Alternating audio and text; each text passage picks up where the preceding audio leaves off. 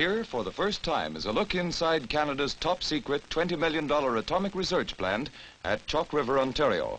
Not until now have the strict regulations surrounding atomic development permitted any of its work to be shown. Casual visitors are still not welcome at Chalk River. Outsiders and workers are carefully investigated, fingerprinted, sworn to secrecy. Everyone must wear a pass bearing his photograph, be checked in and out, not only at the gate, but at the buildings inside the grounds. Shielded by hundreds of tons of lead and concrete is the atomic pile, a controlled, slow-motion atomic explosion, out of which come the strange new elements and radioactive isotopes that are the materials of atomic researchers. To a storage room with walls 2 feet thick and lead-lined bins, tiny particles of radioactive materials weighing a millionth part of a pound are carried, shielded in 500-pound lead flasks. Signs warn workers that they can remain only a few minutes without danger from radiation. Nearly everything is handled by remote control. Really dangerous substances are removed from this flask by machinery, but the mildly active isotope contained in the capsule inside this aluminum ball can safely be handled with tongs and shipped in a 35-pound steel case. Shipments from Chalk River open new horizons of knowledge to hospitals and laboratories. For example, radioactive phosphorus used in fertilizer can be traced by its radiations. Tell a researcher what proportion of the phosphorus in a plant came from the fertilizer. A chemist's bench becomes a strange contrivance in a radioactive lab. A wall of lead bricks separates him from his apparatus. He works by remote control.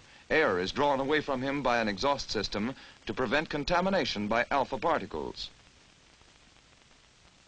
In a really hot lab, almost everything is automatic. Processes are watched through mirrors. Radiation in the room is checked constantly. Workers remain only for short periods. Ever since early atom smashers found they had made a new element never found in nature, plutonium's chemistry has been a major study.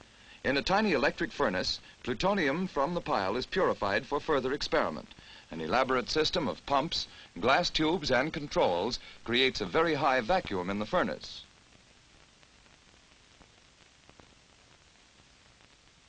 In the intense, low-pressure heat, impurities are burned off, leaving, inside the inmost crucible, an almost microscopic quantity of pure plutonium metal. A whole new technique, almost a new science, has had to be devised for working with radioactive materials. Because of the dangers of radiation, quantities must be kept infinitesimally small. By the standards of microchemistry, an object which can be seen without a microscope is enormous. Instruments are minute. Quantities are measured in thousandths of a gram. Scientists at Chalk River have had to invent and build much of their own apparatus, like this microbalance, which will weigh as little as 1/10,000,000th of a gram.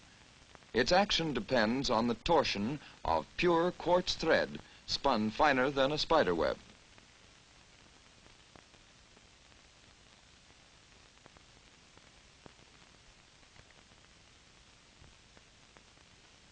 Radioactive contamination is silent and deadly. A special health crew checks workers constantly.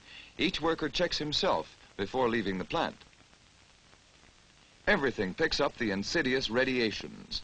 A lab dish which has itself become active will spoil experiments, may even be dangerous.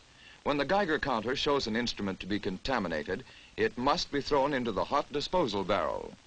Even the paint on the walls is stripped every few months. Sometimes, even buildings must be torn down and discarded. Wearing protective respirators, waste men gather all discarded material, bury it in huge isolated dumps. Much of it may be dug up and used again 6 months to 3 years hence. Disposal of radioactive waste is a serious problem. Nothing quenches radioactivity, not burning, nor throwing in the sea, nor burying in the ground. Only time. Before we can go far in the atomic age, we must find a way to rid ourselves of its deadly waste.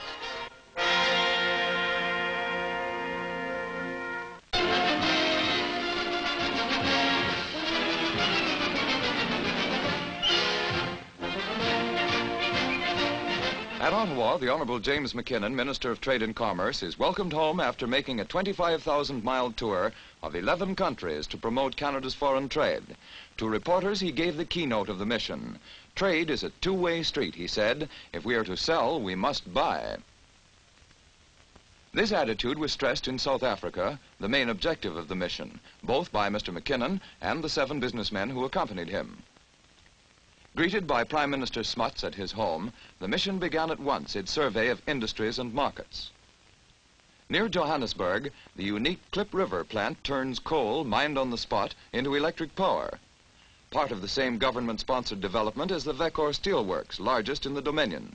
South Africa is anxious for branch plants of Canadian industries, offers many advantages, like the complete city are now under construction to house workers in the steel and power plants. Houses built by production line methods will provide every modern convenience for 125,000 people. South Africa's housing problem is, if anything, more acute than our own. In sharp contrast is the manor house at Groot Drakenstein, built in 1712.